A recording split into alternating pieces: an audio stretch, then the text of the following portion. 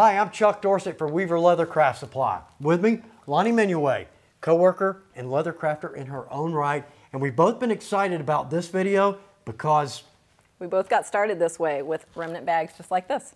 That's exactly right. Now, here's a great thing. Incredibly inexpensive, and you will be surprised at the projects we're going to make out of this simple bag of remnants. These remnants come from our own manufacturing facility, so you're going to get really high quality in here, and you're going to be amazed at what you can get out of these. Yeah, and we're not talking about just a simple little keychain with your initial on it. We're going to do some cool projects. Now, Loni's going to get us started with a bleed knot keychain. Now, bleed knot, very cool. You'll see this on a lot of saddles and tack, but actually, it's simply a closure that requires no hardware. So let's get started. Okay, so for our bleed knot, first thing that we're going to do is take our strap, and this strap has been cut from our bag of remnants to about 3/4 of an inch wide. We're just going to simply place that on our split ring here, fold it over and match up the ends. And then all we're going to do is we're going to cut the ends together to a point, not only because it looks great, but because it's going to make it so much easier to pull it through the slits that we're going to cut in our leather. So there's that. Now I want to kind of keep in mind where our split ring is going to be, and we're going to open it and cut a slit in the front. You want to make sure that you're always cutting your slits in the front because you're pulling the back strap through each time. So if you cut in the back, you'll have to start over again, but no big deal because this is a very easy project. So we're going to go ahead and cut the slits 3/4 of an inch, which is the same width as our strap. Okay.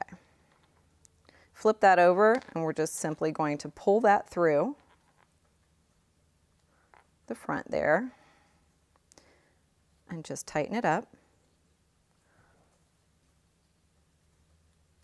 And this leather is nice and supple, very forgiving, and is going to make a gorgeous bleed knot. So there we have our first knot. So now all we're going to do is we're going to flip this back again, make sure that we're only cutting through our front side. Go down again about 3/4 of an inch. Cut another 3/4 inch slit and pull the back through again. Remember, you can do this as many times as you like, depending on the length of your strap and what your project's going to be. But for us today, this is what we've got, and look how beautiful that came out. Absolutely gorgeous. Well, that is just a cool little project. And no kidding, out of one remnant bag, you could probably cut about 30 of these. And you know, even though we put this on a key ring, these don't necessarily have to be for your keys. These are awesome. They could go on anything. They could be zipper pulls, they could be luggage tags, they could be purse dangles, you name it. It's all up to you. And you can see the one that I did was kind of on the short side, but you can do them longer, narrower. The possibilities are absolutely endless. That is great. All right, so now we're going to jump over to our next project. Now this is kind of more for the guys. I love this cuff. But ladies, it's beautiful. You could absolutely decorate it in 100 different directions. So let's start on a cuff. Now this is an incredibly simple cuff to make. We're simply going to take 2 loops. These are 1 inch by 1/2 inch, available in nickel and brass. And I'm going to connect those two with a piece of leather. All right, so 1 inch width, we know that. Now I'm going to take this out to 2.5 inches. So I have enough room to go around both loops. Now here's the easiest part. This arm on my square is 1 inch wide. So I can lay that down, square that across my edge, simply make a cut just like that, quick and easy. So I'm going to cut 4 of these right now, and we're going to see where that puts us on size. So let's square across our top, make a nice even cut there, very clean. Now with our square, let's come out to 2.5 inches. We're going to cut 4 of these. Nice. Now, we need to punch our holes. So we're going to take a revolving punch. I'm going to bend this over, and that's going to give me my center line. Easy enough. So let's drop in a rivet hole there. Now, for the ends, I need a hole on each end, so that will bend back and rivet. But I don't want my hole too close to the edge, but I also don't want it too close to the center hole or it will bind. So let's come in just about 3/8 of an inch. Nice. Now I'm going to punch the other 3, and we're going to jump over to our marble and set some rivets. Now I might actually make 5. 4 might be short, but we're going to put these together and take a look at it. Now, with our square, we have got a weld line there, and I don't want that on the outside, so I'm going to drop that onto the back. I'm going to take a second one, same thing, weld onto the back. I'm going to flip this over. I'm going to take a 1/4 inch or a small double cap rivet, go through one of my outside holes, through the second outside hole, and if I center that, my rivet pops right through. Let's go ahead and set that. Good. Now let's drop in another. Same thing. Going to drop my weld line inside, both on one piece. Bend that around. Let's take a post. Drop that through one of my outside holes, the second one, and that's going to line up right in the middle. Drop that in. Now I'm going to add, actually I'm going to add 3 more pieces or 3 more segments. Then let's jump over here because we need some tabs. I'm going to have a tab on each end so I can add in a line 20 snap for my closure. And my last rivet. Well, that looks great, doesn't it? Very cool. Let's put that on my wrist. Nice. That's going to give me just enough room for a closure because I don't want this too tight. I want this out about here so my snap's going to overlay right about here. So therefore, from our bend back over to our snap hole needs to be about 3/4 of an inch. So let's jump back over to our cutting board and cut our tabs. Now I've cut 2 more tabs, 2.5 inches, should be plenty. So what I want to do is drop in a punch hole, same at both ends, just like we did on our little cross pieces there. Now, again, same thing. Let's go right to our middle because that seems to have good movement there. So let's drop in 1 punch in our middle on both pieces. There we go, flatten that out. That gives me my center line, drop that in, nice. So what we're going to do is rivet this on just like we did our other pieces. You can have a small double cap right there. Then we need about 3/4 of an inch. We determined from our edge. So let's come out maybe just a little bit more. There we go. Now I'm going to mark that the same on both pieces. And let's punch a hole there. Right in our center. And very nice. Now, we're going to set 2 line 20 snaps here. So let's head back to our quartz. We're going to do a round end punch and set a line 20, and this project is done. Now with our tabs, the one thing I want to do here is add a round end punch. Now this is not absolutely necessary, but it certainly dresses up the end, makes it look very professional. 1 inch round end punch, and I'm going to drop that on the outside of my snap hole.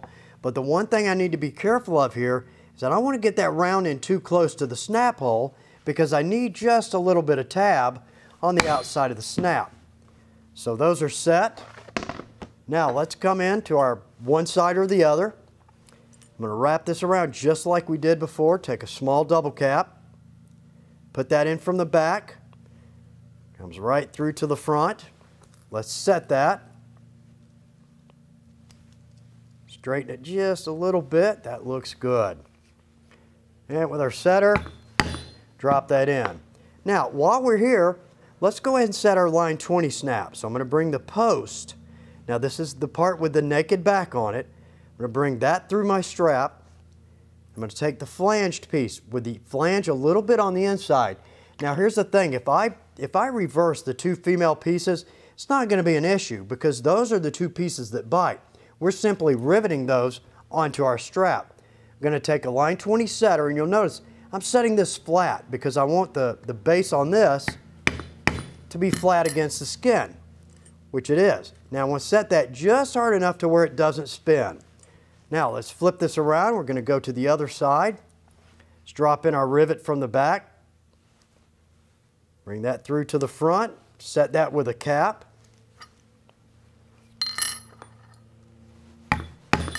Nice. And now this last piece.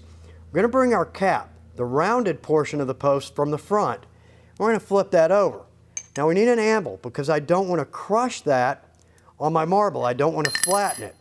But just like the other side, I'm going to drop my setter in the post. 2 good shots, and there we go. Is that not a great looking cuff or what?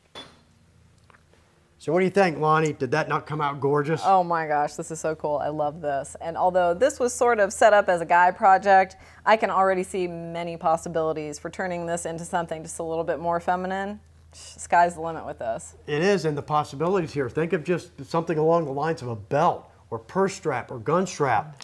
But we've got all kinds of hardware. In fact, that's a 1/2 inch solid brass O, which would turn that design into a very delicate, almost a refined piece of jewelry, and that would be gorgeous. Now, next project, one of my favorites, because I love fringe and tassels. What are we gonna do? Well, we're gonna show you how to make a tassel, and you'll be able to do all sorts of different things with that to dress up your projects. Good, let's get started. Okay, so we're gonna go ahead and get started on our tassel, and this is very basic, very simple. We're just taking a piece of our leather from our Remnant bag, and this is a nice upholstery weight leather, so this can make a really pretty tassel, nice and supple. So I just want to square up my piece of leather here. Make sure that I have a nice clean edge to start with. Just cut right down the side here. Okay. And now I want to make sure that I have about a 1-inch spine at the top here. This spine is actually going to be giving us our basis for the rest of our tassel, and this is the part that we'll be gluing. So I'm just going to drop this in here, and we want our strands to be about 1/4 inch. This is not absolutely crucial that it's exactly 1/4 inch. If they're a little wider or a little bit narrower, not a big deal. Nobody's going to be able to tell once you get your tassel all rolled. So we'll just go through. I'm going to make about 7 or 8 strands, which is going to make a nice moderate sized tassel that's going to look great on just about anything you want to put it on. And there's our last cut. Now what I'll do is I'll go ahead and pass this on over to Chuck. This does require a little bit of special gluing, and so he's going to show us how we can do that. Now the glue pattern on this is a little bit odd. So I've got my top grain down. So the suede side of the leather is going to be the inside of the tassel. And that's going to be my first strand that I'm going to bend up, glue in, and then when we roll this, that's going to be a little loop at the top. That makes these very cool.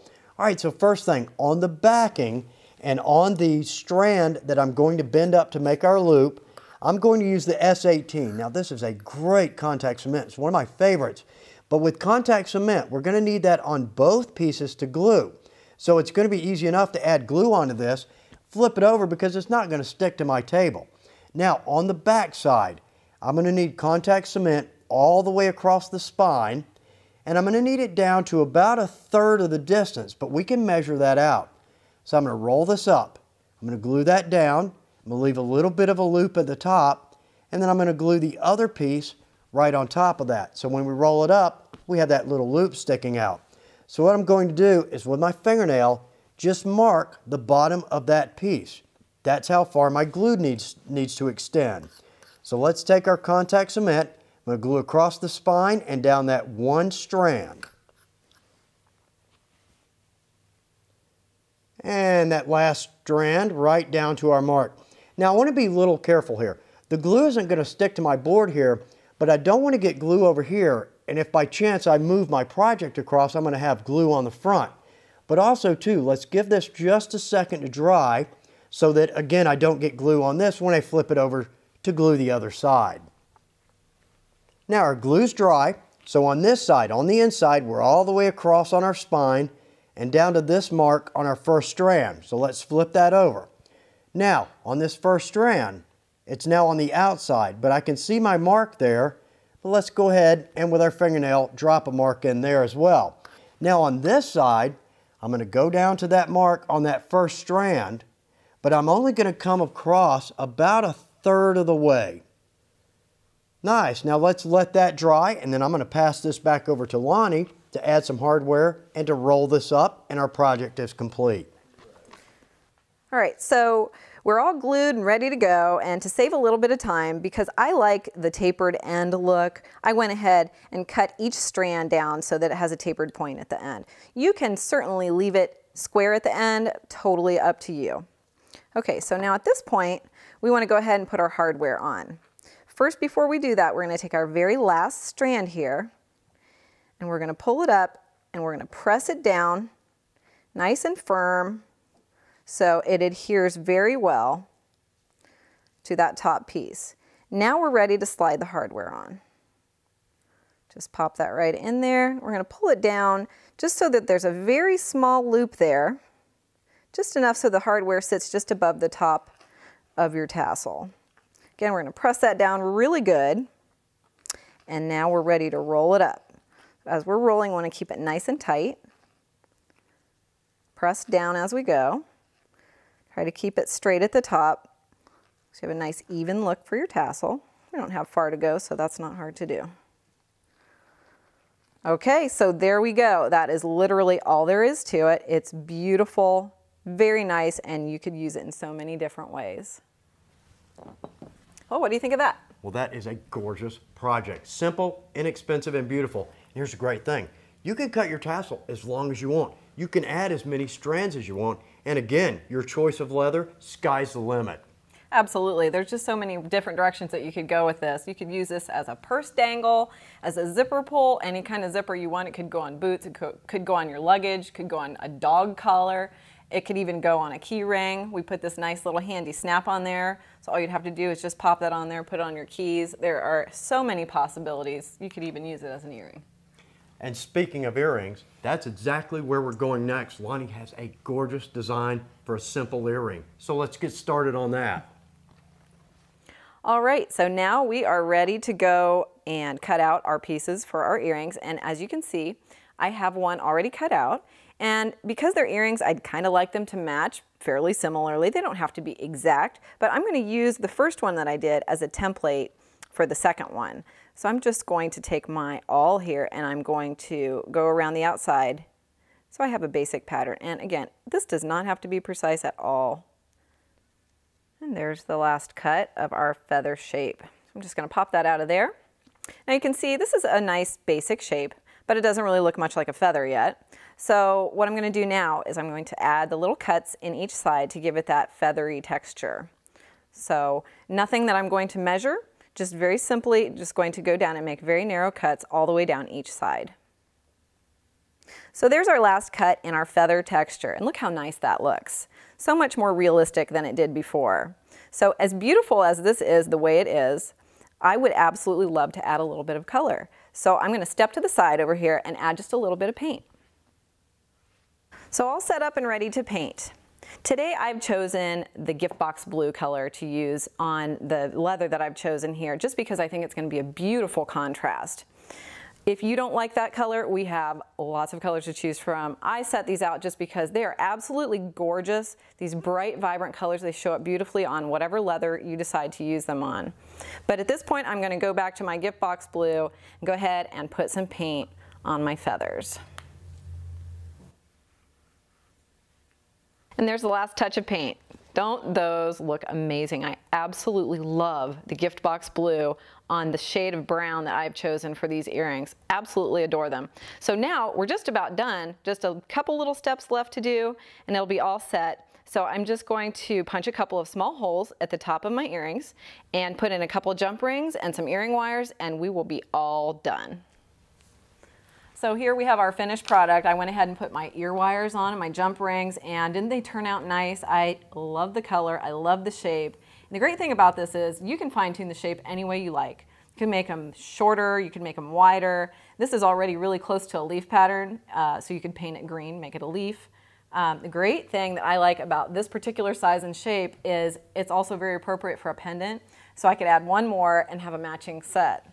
And that is gorgeous. That's an out of the box thought right there. But you guys, now these may look like a project for the ladies. Absolutely not. Think of this. Think of eagles or hawks, or think of all the game bird feathers. The sky is the limit simply with the paint on these, not just the shape and design.